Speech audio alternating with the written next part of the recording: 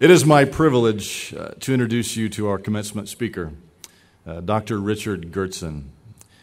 Rick is the senior pastor at Grace Bible Church in Hutchinson, Kansas, a role he has held since 1995. He earned his Bachelor of Arts in Theology from Southeastern Bible College and his Master of Divinity and Doctorate of Ministry from the Master's Seminary. He has served on the staff of 5 different churches in the states of Alabama, Louisiana, California, and Kansas. He's been involved in work overseas by teaching at Bible colleges and seminaries, leading pastoral and missionary training seminars, and ministering to church pastors in Brazil, Russia, and Africa. Please join me in welcoming my pastor, my friend, and my brother-in-law to the podium, Dr. Richard Goertzen.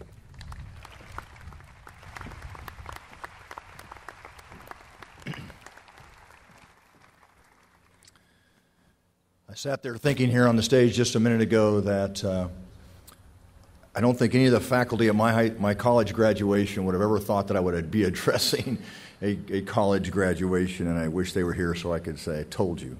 Actually, I never thought I would either, but to the board of Sterling College, the newly appointed President Rich, distinguished faculty and parents, as well as, of course, the Sterling College graduating class of 2013. It's my privilege to be here and address you this morning. You have quite an accomplishment that you have made.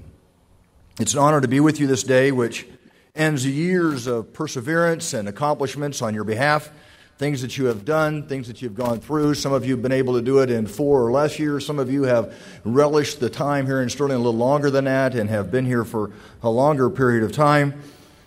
But while you've been here, you've learned. That's what colleges are for. You've learned academically in your respective disciplines, and you have learned through trials, through compressed time issues, through complicated circumstances. And you've learned through relationships with your family as it continues, as learned with relationships with your faculty. You've learned through forged friendships as well. And as you already know and have probably been going through a little bit of the emotion, and definitely will be later today, college years are always remembered with great fondness. They always aren't the fondest times of your life, but they're always remembered with great fondness. I was never as poor as I've ever been when I was in college. I never worked as many jobs as I did when I was in college, but I look back with somehow I just remember all the fun stuff. And it's amazing how the psyche of your mind works that way. Some people call it repressive memories. I don't know, but that's part of it. It's a time of life when college brings you together, and it's a crucible in which your philosophies are forged. The last 4 or more years in your life, you have wrestled, thought through, got out the books, bantered with faculty, discussed with friends, and shocked your parents with your philosophies that you have been working through and coming up with as you have been learning. These have been formative years, and they should be, because now you go on in your life. At this point, you now eagerly face and you now await the next. Whatever the next may be. Some of you, it may be more education. You may have already enrolled and been accepted in grad school. Some of you may be going on to your careers. Some of you this summer will begin through marriage to form your family relationships and your own family unit yourself.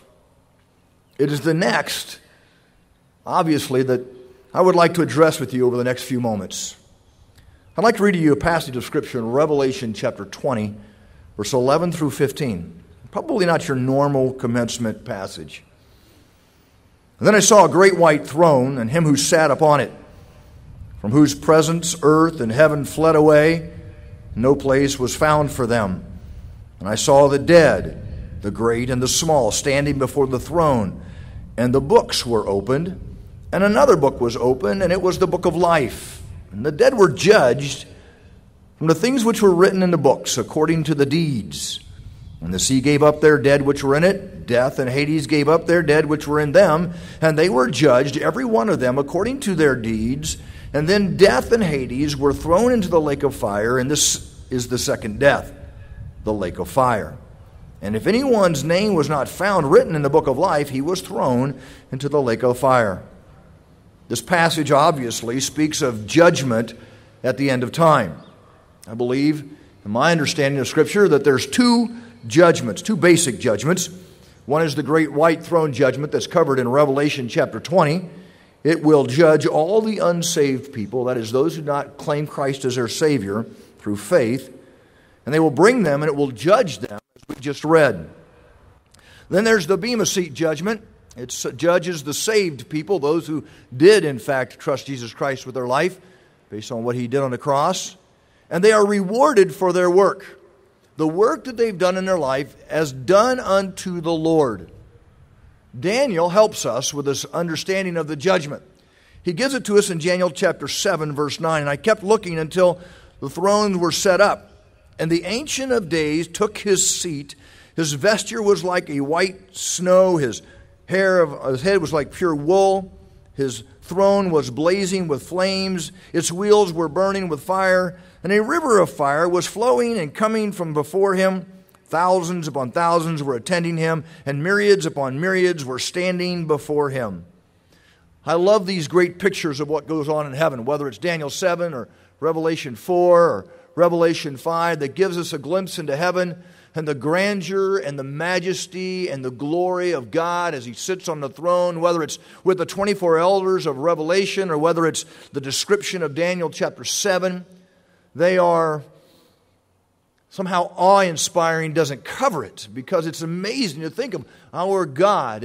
And yet, when we put that together with passages like 1 Corinthians 3 and 4 and 2 Corinthians 5 and Revelation 20, and we understand that the one who sits on the throne also is going to apply to our lives accountability. It's not just glorious and majestic, it's a little sobering. The judgment based in these judgments is based upon books. They open the books. The last week or so, we have been seeing the possibilities of what technology and what government can do, whether it's looking into the AP or whether it's the IRS. I don't care what you think about the standards. What we realize is they got a lot of information over there about us. And some people that's fine, and some people it's not fine. That's my point is we live in an age where anonymity and being quiet in your life and nobody caring is less and less possible. And my point is to you, it's never been possible. Because God has seen everything and He has been putting it in books. A written record. The thing about a written record is it's not arbitrary. The thing about a written record is it's not a subjective witness. It has been written down and recorded. Your human deeds from this day forward will be written down. Now, to be sure, this is not some Santa Claus naughty and nice list. Whether it is the great white throne, because you have rejected Jesus Christ, or the Bema Seat because you have accepted Jesus Christ, what you do in this life is written down. And you, class of 2013, are going to give an account. You've just gone through final exams, right? In so many ways, college, that's judgment week, right? You are judged upon really how you've conducted yourself for the last 3 or 4 months of the semester, whether you were diligent to do the work, and if you weren't, then judgment week is a harder and a hotter week for you because you had to try to cram in a lot more work. And some of you who were diligent, it was a little bit easier, but nonetheless, it's judgment week as you go in and finish the course week each week. It's that final exam, and then you write down. Well, judgment in our hearts and mind can bring us to two different things. We either rebel against the accountability of judgment or we embrace that accountability, and really judgment is a time we look forward to. It's encouragement. and how you face the judgment at the end of your life can be encouraging to you. Judgment doesn't have to be gloom and doom and scary and who knows and apocalyptic, and judgment can be exciting. First of all, you need to be sure of your belief in Jesus Christ, and then you know which judgment you're going to. That's encouraging. And secondly, you want to make sure that your life from now on, and hopefully it has until this point, is one that is a God-glorifying conduct of your life. You have just completed an important milestone. And you look forward to everything, right? Life is before you. It's exciting. And yeah, you understand trials, but because of your outlook on life, because you've completed this milestone, the career, the further education, what looks ahead, family, all those things, the joys of life are what we're focusing on and what we should focus on, because the joys of life will always outcome the sadnesses of life. But the reality is, if you're living for Jesus Christ, the glory of being before the throne and having Him said, "Well done," is the greatest encouragement you could ever hear. The thing to me about every moment is watched and written down and that I'm accountable is exciting. Everything will be measured against the holy standard of a righteous God. Back in Leviticus, and it's repeated back in 1 Peter, we are commanded to be consecrate ourselves and be holy, for I am holy. God calls us to that. And I think that's an encouraging call. No man is saved by his works, but you are judged by the works as a result of your salvation. We know that nobody can keep the law of God, and therefore we rely on the work of Christ. In Titus 3:5, it's not based on deeds that we have done in righteousness, but rather on the work of Jesus Christ. And we understand that God has instructed us to live in godliness. Therefore, we should deny ungodliness and worldly lusts and desires, and live sensibly and righteously in the godly present age of Titus chapter 2, verse 11 through 13.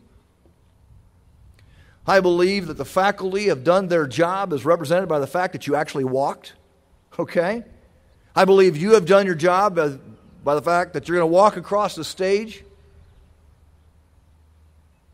And I believe that the faculty and the staff who've poured their lives into helping you get through your education, your moms and dads who have encouraged and helped and supported in every way that they can send you out today knowing that your life ahead of you is encouragement.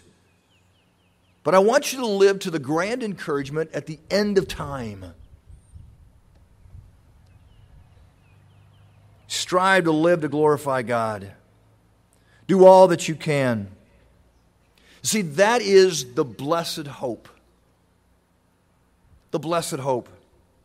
And the blessed hope is standing before Jesus after He has returned as our Savior, and listen to Him recount the deeds that we have done to Jesus' glory and His honor, and then your life will have meant something that is incredible.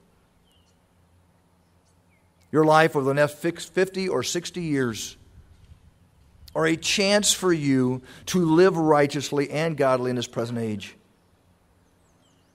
And living righteously and godly will bring your life the attendant joys. And if you're living righteously and godly, James tells you that even the trials are joys. This accountability is meant for you to embrace it and to live toward the encouraging time when you stand before God and have Him say, "Oh, well done." Your life is going to mean something then.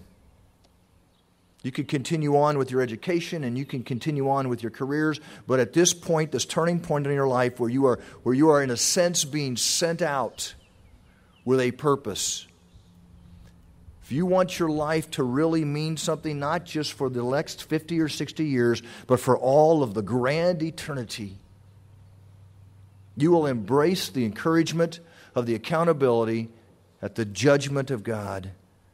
You see, your life means something if it means something for the Savior. I want to encourage you to do that.